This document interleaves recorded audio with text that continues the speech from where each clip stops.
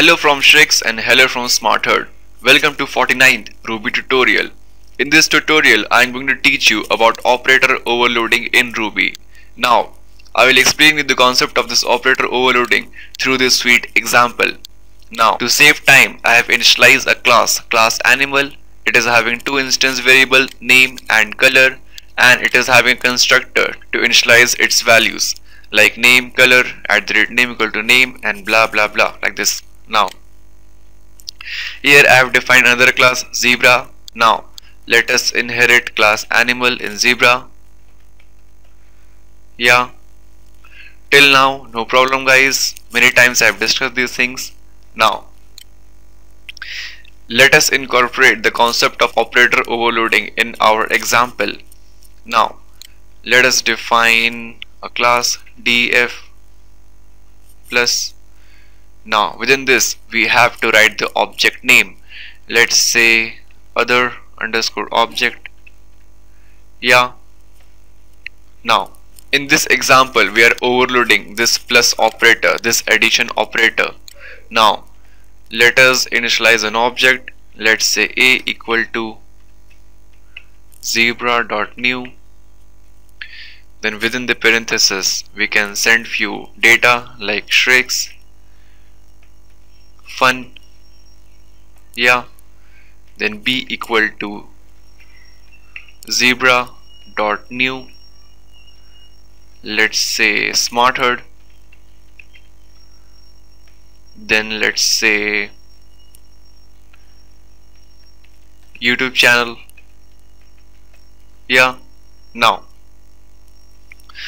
again, I have initialized the object of zebra class. So these parameters will look for the constructor in zebra class. Here we don't have any constructor, so it will look for the constructor in the superclass animal. So our object A will have name equal to Shrix and color equal to fun.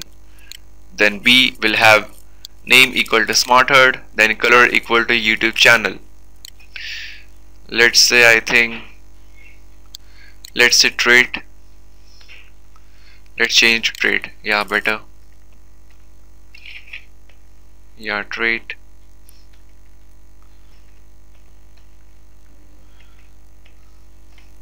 Yeah, pretty awesome. Now, what if we want to merge Shrix, Smartherd and fun YouTube channel like this? For that, we can add two strings. Now, here our object A is actually user defined. It is not a predefined integer or string. It is actually a user defined object. B is also a user defined object. Now, A plus B, adding two objects seems to be a wrong syntax, but in operator overloading, this concept of operator overloading allow us to add two user defined data types. Let us write puts dot a plus b. Puts space a plus b.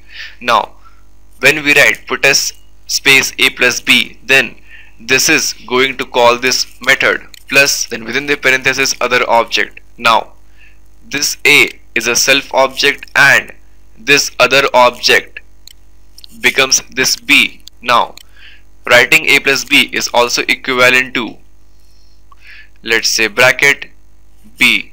Yeah. So we are sending this b value to this other object, and you can access a by using the self method like this. Let's say return. Let's create another object, animal.new. Yeah.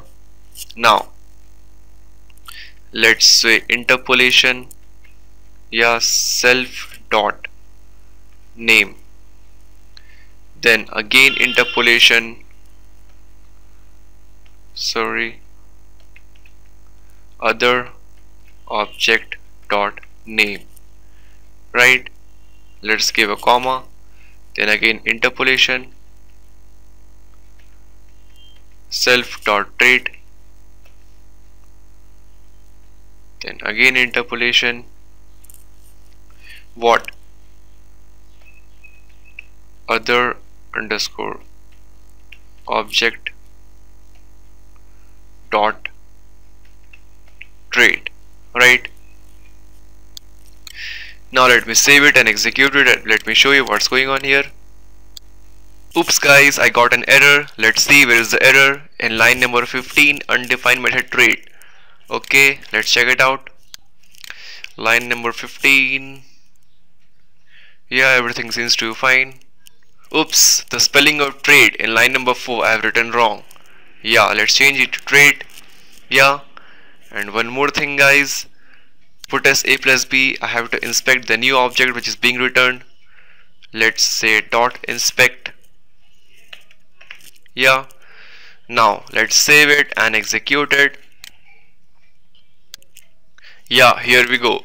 We get another object of animal whose name is Sriyank Smartherd. Both are linked. This Sriyank and this Smartherd are linked. Then trait fun YouTube channel. Now our objective is not to create this object of this class animal.